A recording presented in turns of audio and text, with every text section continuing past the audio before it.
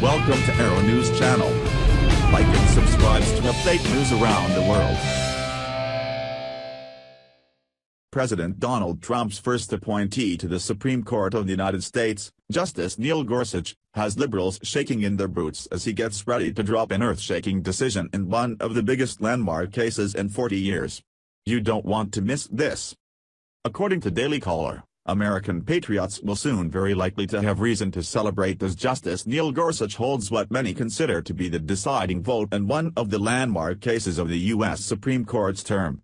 The case being heard by the Supreme Court on Monday, February 26, 2018, is a challenge to the constitutionality of mandatory union fees.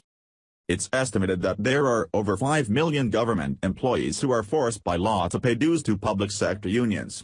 In the past, the Supreme Court has been evenly dividing over the constitutionality of forced dues.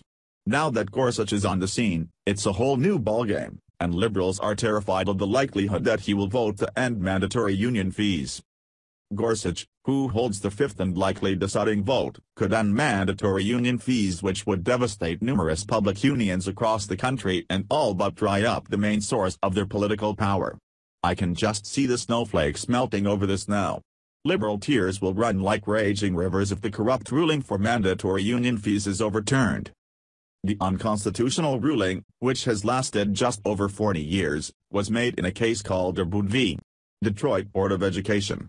In that 1977 ruling, the Supreme Court decided that labor bosses are allowed to collect union dues from public employees since union negotiators represent all government workers. Even if the government employees are not union members, their money is still taken automatically for the purposes of collective bargaining. The 1977 ruling also prohibits the union from using the fees collected from government employees for political purposes like electioneering. Obviously, unions couldn't care less about that part of the law, as many of them spend obscene amounts of money to buy political influence. This is why critics of the Gorsuch ruling think that the Supreme Court needs to overturn it and restore the constitutional rights of government employees.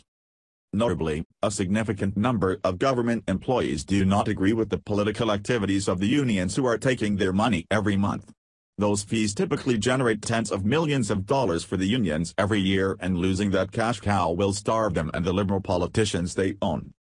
In recent years, several justices spoke out about concerns over mandatory union dues in two separate labor cases argued between 2012 and 2014. The court seemed as if it was on the edge of overturning Gorsuch in January 2016, when it heard a direct First Amendment challenge to the mandatory union dues practice. Sadly, Justice Antonin Scalia passed away just 1 month after the arguments in that case, which was called Friedrichs v. CTA. With Scalia gone, the remaining 8 justices deadlocked on the matter and a binding ruling was never issued, according to Fox News. After Justice Gorsuch was confirmed, the Supreme Court agreed to revisit the issue for the purpose of reaching a definitive decision.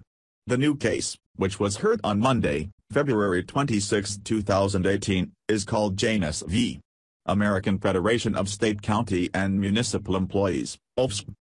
This case sprang out of Illinois when plaintiff Mark Janus, who was a child support specialist, filed a suit claiming that the mandatory fees collected from him violate his First Amendment rights.